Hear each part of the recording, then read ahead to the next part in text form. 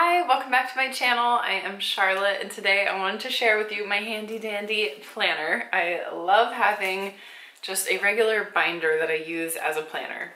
Actually, this is not a regular binder. I will show you, it has a fun trick to it.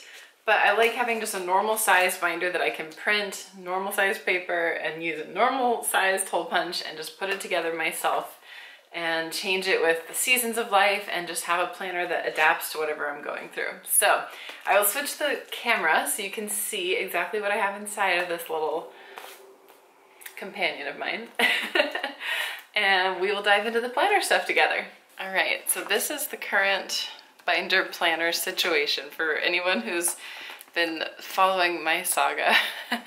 I started planning in a binder years ago, and kind of the binder that really inspired it was this gorgeous pink leatherette binder from Target. It's so pretty, but it's really hard to write in, at least for me, because I like to use both sides of the page, and with a binder you just can't open it like a spiral bound notebook, which is the type of planner I used to always use. So I kind of evolved over time into this binder that I found, which is very cool because it opens all the way flat like a notebook. It has a little fabric binding and you can open it all the way. And I just think that's really cool to use it like a notebook, but to be able to open these rings like a binder. But my only complaint about this particular one, well, two main complaints. One is that it doesn't come in any cute colors. I wish I could find it in pink, for instance. And the other one is that these like rings don't flip perfectly smoothly. Like if you're in a rush, they don't lay down perfectly flat. So especially if you were like a student or someone that has to flip through your notes quickly, I don't think it would be the best in that regard. It's totally doable, but it just takes a little second to flip it open. And I just, like I said, I didn't really love the aesthetic of this one. I put this cover page on the front, which made me like it a little bit more. And I tried to accessorize it cutely, but for me, I'm just more drawn to lighter colors, especially pastel colors. But if I can't have pastel, then I'll take just like a blank canvas. So that's why I switched to this binder, which looks like just a plain, normal white binder. It has that pocket on the front, on the seam, and on the back. But this binder has something really cool, and I kind of feel bad showing you this because it is sold out currently, but I'm sure, hopefully it will come back. I'll put all the information so you can try to track it down if you're interested. But what's cool about it is that it also flips all the way open. Even though it functions like a traditional binder, this part of the binding is all wiggly. So you can open it however you want. You can open it completely flat and right on the front side of the page. And then what's so crazy is that the actual like binding itself, how can I hold this to show you? Okay, the actual three rings themselves are on this loose hinge. So when you want to write on the back of the page, you just flip it all the way around and you can completely have a flat back to write on. Basically just like a spiral notebook. So I think that's so cool and functional. The other thing that's cool is that you can prop it up almost like an easel. Can't really see from that angle. But if you had a page that maybe a recipe and you're cooking or something for work, for a presentation, you want to be able to see whatever it might be, you can set it up to hold itself upright. So it just is a really cool binder. It's got a lot of options. Wish it came in pink, but I like the plain slate that I can then accessorize. So that is the current binder. It's called the Avery Flip Back 360, I think. I'll put the link to the sold out Amazon and hopefully you guys can find it somewhere if you want it. But I have here inside of the cover just a printable of my planner page that has an annual cover. It's a really cute baby pink, so I don't know how well the camera shows it, but it's also available in blue or black, and if you get my printable planner pages, it'll come with that. And this has been updated for the year 2023. I can't believe it's like a whole new year on our hands. We're already entering the second month of it. But if you already have the planner and you just need or want an updated cover page, you can get this separate if you don't need to get my whole planner. The nice thing about printable planners, obviously, is you don't have to buy a whole new planner every single year. You just buy the files once and you keep printing it. Or if you just want to DIY your own printables and just print them out and stick them in here. That's just what I like about the binder system. It's so flexible that way. And I don't have to physically buy a super expensive or 10 super expensive planners each year. I can just work with this system. Okay, so inside of here, I just have a couple things in this front pocket. I have some stamps for writing letters, and these are really cute because they say happy birthday, and it's my birthday month, February. So I thought those were festive. And then I have some stick-it notes that are also pretty festive because they say be mine for Valentine's, but they have like birthday sprinkles on them. So I feel like they were made for February babies like myself. But I like to have stick-it notes handy so I can quickly write a note and tear it off. Obviously send those out. I might kind of deck this out more to be cute eventually, but I haven't yet. I just keep it somewhat simple. And I have it usually folded open because, like I said, that's like my favorite feature. So I typically leave this binder folded open to my first page and sitting out. And the very first page I have in here is this little printable that has my routine. So it's a whole routine tracker, and it's a 2-page printable, but I print it on 1 page. You go in the settings and you do like 2 pages per page. And that way I can just see this little bird's eye view, and this is like my weekly tasks and this is my daily. For me, I just love to have a routine tracker so I'm not constantly relying on my memory to try to think of every little step that I want to complete throughout the day, that just, you know, recurring tasks like over and over each day, or how I want to structure my time to be productive, things like that. I like to just have it written out, and then even if I know it like completely by heart, I just enjoy checking it off as I go through. And I just think there's some wisdom in that. Like, I know pilots who have been flying planes for their whole career still use a checklist at takeoff and landing and stuff. And there's just some kind of wisdom in a checklist just to be sure you're covering your bases. So I really like having something that's just very adaptable to my personal routine. This is, again, a printable if you guys want it. I have it in a couple different designs. This is like the retro one, so it has a little retro clip art that I think is kind of cute. And I just like it to be all on 1 page. This is like my little, I'm like a little homing pigeon that just comes back to this page all the time throughout the day. So on this side, I check off like those recurring weekly tasks, like laundry, stuff around the house, groceries, things like that, work tasks. I even have like my beauty tasks on here, like what day I like to do my nails, what day I like to wash my hair, things like that. This is like a little miniature habit tracker so I can check off my habits each day, and my little chores that I try to do each day to keep our house at a level of cleanliness that makes me super happy. And then this is my routine. So this document, I tweak it all the time. Like every single week I will go back through it and tweak it and see like what's working, change it for the season, change it for my work schedule. If I'm having earlier meetings and I need to start my day earlier, if I have to go later, if I want to see the sunset and the sunset time is changing, like little things like that. I am constantly tweaking it and revising it, adding in new habits, changing old habits, changing different steps I have to do, etc. So that is just a really handy page for me and how my brain works. I always come back to this. And I just use a dry erase marker to fill this in. I usually have a cuter dry erase marker than this that I like to get at Daiso, the Japanese dollar store, but they have been sold out of the pink one. It's like a black marker, but it has a pink lid on it. And so I'm really missing that really bad. I need to keep going back and just trying to find it again. But in the meantime, I just have the black version. It's just a plain black dry erase marker. And what I like about their pens is that they have this like built-in eraser in the lid. So it's really easy at the end of the day. I just wipe my slate clean, like check off this whole routine as I went throughout the day, and start fresh for the next day. It's just a printed out sheet of paper and a page protector. So it's like a very simple little system, but I've been using it for years and it just works for me for some weird reason. And then at the end of the week, I would erase the weekly page too and just start fresh the next week. Tweak anything I need to tweak and go from there. So this is just truly a little routine page. And since I use a dry erase marker, sometimes it does scuff a little bit if I'm rifling through my binder a lot. So you can also use a wet erase marker on these, so it's a little harder to erase. But in general, I try to just kind of be aware of not rubbing it on anything too much when I'm flipping through here. Okay, this is such an exciting update in my planner, you guys.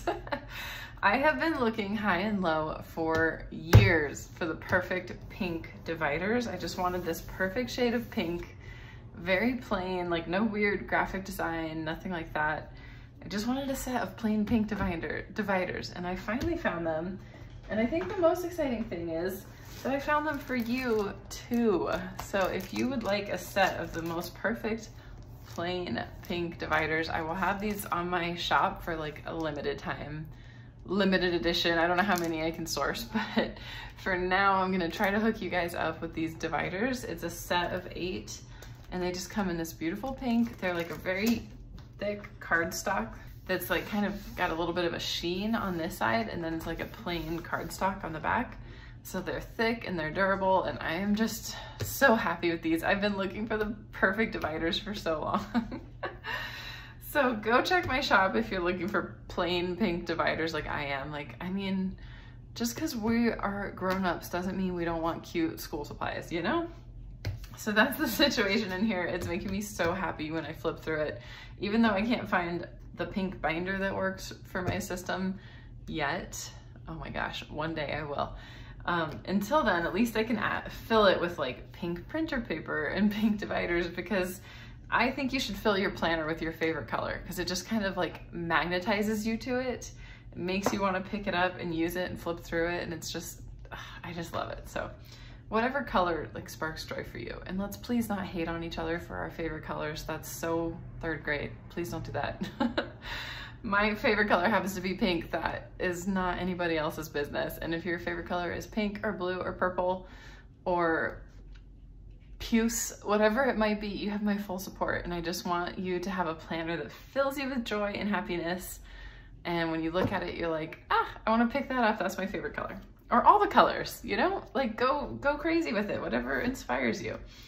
So for mine, I have like a monochromatic shades of pink happening. And to label these dividers, I used my label maker because I can just never write on these in a way that is tidy enough for my tastes.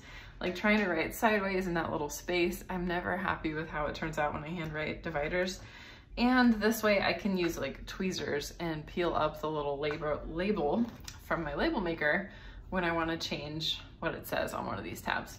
So for that, I just have a good old-fashioned label maker, the P-Touch brand, and I'm using the clear label tape so it doesn't cover too much of my gorgeous pink divider real estate. And for inquiring minds, because I feel like there's going to be some out there, the font I used, it only has like 4 fonts on here, but it's called BRU. I assume that's short for something. And I did it in size 9. So that's what these little tiny headers are all throughout here. And the first section that I have is my planner. So again, what I love about this is that I can change these dividers according to whatever season of life, like whatever I have going on. So great, but I almost always have my planner as the actual first section. And then in that section, I will just have this month's worth of pages, which is another reason I enjoy using a binder. I don't have to carry around an actual pre-printed thick planner that has like all 365 days in it. I just have 1 month at a time, because I don't find that I go back and consult my old pages very much. If there is anything important off of those, I would like copy it over onto a master list and recycle those pages and move on. So this is the planner printable. I mentioned it comes with this cover if you're looking for anything that you can print out on your own. And I really like this system for myself because it just kind of keeps me organized and on track, which is, you know, what you would hope your planner would do, but it also kind of helps me shape things to be more conscientious and purposeful and thoughtful. I don't know, and look for the bright side. I put a lot of effort into planning these so that they would support that kind of goal. Like if that's your goal in life. My goal is to go through life in a calm, organized, happy, efficient, joyful manner. And that's what I want my planner to support me in. So each month I pick a theme and a habit. My theme for February is going to be charm, because I don't know if you guys have heard of I think it's called like the lucky girl theory. And it's like you just tell yourself you're a lucky girl and that lucky things happen for you. And I don't know, maybe it works out. So that's kind of my version of that, is I just want to have a charmed life. I just want to have a charmed birthday month, and I want to focus on looking for the charming side of life. And so that's my theme. I always do a little doodle, so I have some little sparkles. And I haven't really dialed in what my habit's gonna be tomorrow. Today is February Eve, so tomorrow is the first day of February. So I have a little wiggle room to think about that, but it's probably going to be dancing, because I started doing I think it's called Body Groove workouts. And it's so much fun, so much fun. It's just like basically freestyle dancing. It's hard to explain, but definitely look it up if you're looking for some fun exercise. I am addicted. I've been loving it since the new year, so I think I'm gonna make that my daily habit just to reinforce sticking with it. I know we all start new exercise trends in January, and then it's like kind of starts to fall off sometimes. So February is a good month, I feel like, to carry through any healthy habits that started in January. And then these planner pages are meant to plan out the month ahead, and then at the end of the month, come back and reflect on the month. So this has questions that help you like set up your goals and priorities, think about self-care, things you could do to take care of yourself and improve yourself. And also I'm always all about like looking forward to things, planning things, finding something joyful to look forward to. So that's kind of the philosophy behind these planner pages. If you do pick them up, you'll see there's plenty of instructions, and I also have plenty of videos on it, so I'm not going to go into major depth. But I did put all the blank pages in here for this month. So I have a weekly page, same thing. It's like the weekly overview, plan the week, reflect on the week, and daily pages to plan and reflect. And I always use both sides of a sheet of paper, and then I will recycle it once I've used every square inch, and I try to really get the most I possibly can out of it. I try to be really conscientious about that, but I have to say that actually handwriting things out on paper with pen is like the most powerful technique for me, for how I'm wired to remember things, to follow through on things, to figure out how I feel about things. Like that's why I love journaling and stuff like this. So this planner is like kind of part journal, part planner. It has like places that I fill in like my little memories at the end of the week and things I'm grateful for. And I don't know, I just really like how this has been working out for me. So I'm sticking with this, and that'll be all the pages in the planner section. The next section I have is health. And right now I actually have some pages in here, mostly for meal planning. And I photocopied these out of a book from 1952, which is called the Anita Colby's Beauty Guide. If you Google Anita Colby Beauty Book, you'll find it. It's pretty expensive, but you can find deals on eBay sometimes. And I'm a collector of vintage books, so I always love to consult those. And I thought it would be fun to get some meal planning ideas from this. I'm not eating it exactly as she envisioned in 1952. Like I'm not having jellied consomme. I think that's like, what would that be? Like a bone broth that's like got a gelatinous texture. Broiled liver steak. There's like some tongue in here. There's a whole bunch of meat that I do not eat, all sorts of things. But it's also, there's some good things to be gleaned from it as well. Like every single meal has fresh fruit and veggies, and I just like getting ideas from vintage sources like that. I think that's kind of fun. So this is my little meal planning section where I put inspiration and ideas and make my grocery list and stuff like that. Then the next section, I put crafts on here, but I'm going to change it to hobbies because it's really more than just that, because this year I'm kind of focusing on my two main hobbies. I am a big believer in hobbies, by the way. I think it just makes life more fun. I really love indulging in hobbies, but no matter where you're at and like what season of life, I think it's really good to make time for a hobby that you don't monetize, that you don't hustle, that is just for you, for your enjoyment, for your own creative outlet. And it can be very fun and creative, but also soothing and calming. So I love having hobbies. I'll get off my soapbox about hobbies, but my top two hobbies are baking and embroidery. So this year I'm doing like a fun little project for no reason except for my own extra self, of like baking something each month and then also embroidering something to match. So for January I did cherries in the snow. It'll probably be on my Instagram if you want to check it out. But anyway, it's just a tiny little fun thing for myself. I like having fun hobbies. And this is just a page protector sheet that I put in here, but it allows me to stick patterns in. So I have some patterns of things that I want to embroider. So whatever your hobbies might be, think about trying to stick them in your planner, and then it just kind of makes me feel happy when I'm flipping through and I see like, oh yeah, I take time for myself. I have my work stuff further down in here, but sometimes just seeing all work and no play can be a little bit depressing. So I have a section that's just for fun. I have a few sections that are just for fun. My next section is for my birthday. And again, what I really like about the binder is I can just change it up whenever. So after February, obviously this section will come out and I can change it with something else. But for right now, I have some plans for my birthday. I'll skip past these because that's like a travel itinerary. We're gonna go on a trip with my hubby and some friends. I'm excited for that. And the other thing I have in here is my spa night planner. Also a printable you could get if you're so inclined, but I love to plan out a really lovely, fun bath night for myself and do little home beauty treatments and feel like I got a fancy spa experience, but on, you know, a home DIY budget. So this just has little prompts for thinking of ways to make a themed bath, make it feel more special. And I'll definitely be going through this.